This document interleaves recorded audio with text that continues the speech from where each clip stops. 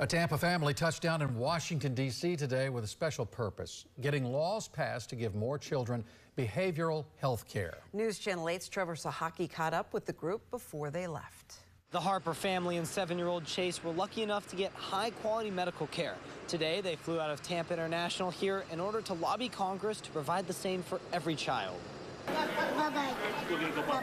I just hope to share our story, have, Congress hear how important it is for parents and families to kind of have that support in the hospital. The end goal of Alicia Harper and her family's trip to Washington, D.C., getting legislation passed to increase access to behavioral health care. We get to take what we've been through and really show Congress and talk to legislation and really share with them, like, this is what we've been through as a family, this is where we are now, and this is all of the things that we want to see happen. Alicia had her son Chase 7 years ago.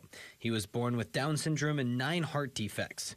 After they were corrected, at 4 years old, he was diagnosed with leukemia and went through 2.5 years of chemotherapy. Being in St. Joe's for that amount of time, I got involved with a lot of different volunteer efforts and wanting to do more for kids who have medical complexities and are going through cancer treatment. That's St. Joseph's Children's Hospital in Tampa, where Chase spent about 300 days. Well, at St. Joseph's Children's Hospital, we are fortunate to have a licensed clinical social worker on staff. We want to make sure that all kids have access to similar resources. Jason Rodriguez is traveling with the Harpers to help them lobby Congress members. It will allow for more support for early intervention, more resources, so kids can come in and get help before the last step.